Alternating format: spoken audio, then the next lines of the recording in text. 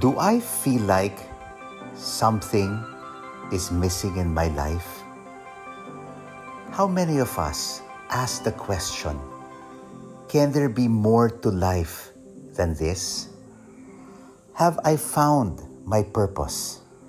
Even Freddie Mercury of Queen once sang, there must be more to life than this.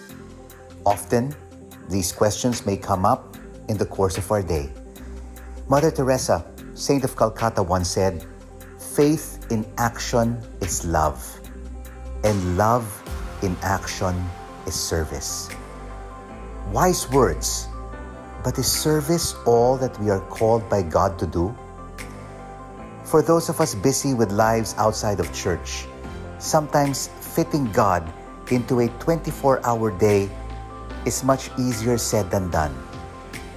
It is easy to rationalize that we are doing it for the right reasons, furthering our careers to ensure a good future for our families, acting in service of our communities, or providing livelihoods for others.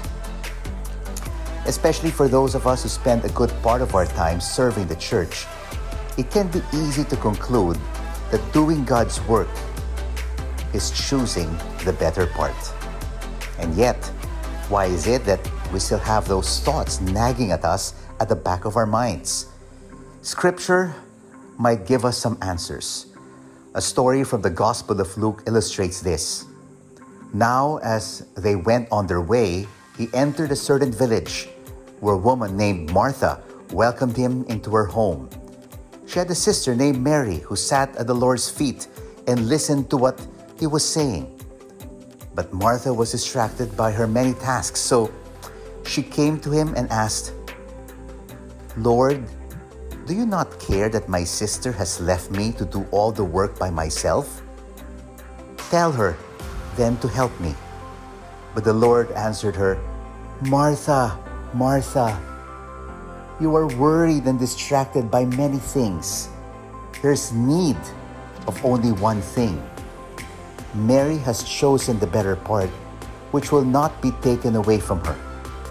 The formation and education ministry is built on this wonderful story of Martha and Mary. With this in mind, Fireside Chats, a series of conversations with the Santuario de San Antonio pastoral team, was born in the summer of 2020. Its goal? To raise awareness of Franciscan values and how priests and lay people alike can live these values in pursuit of our individual calling. Finding that point that integrates an authentic love of service and prayer. Moreover, the ministry also seeks to develop an understanding and appreciation of Franciscan spirituality as manifested in the work of the various organizations of the parish.